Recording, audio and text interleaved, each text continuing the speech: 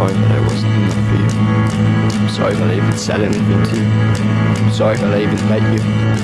It's not like it matters anymore, because I'm not with you. I think about dreams that aren't real and won't happen. I've never felt more alone than I do now. I don't know what to do with my life. I can't imagine being with a more perfect person than you. So right now I'm standing alone, not knowing what to do. Where do I go next? Who do I text now?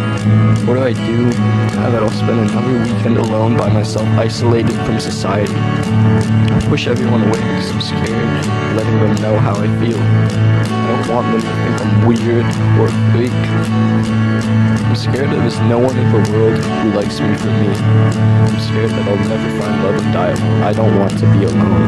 I want to feel the comfort of another person on a Saturday night. I want to feel the comfort of knowing I'm safe in someone's arms, someone I care about.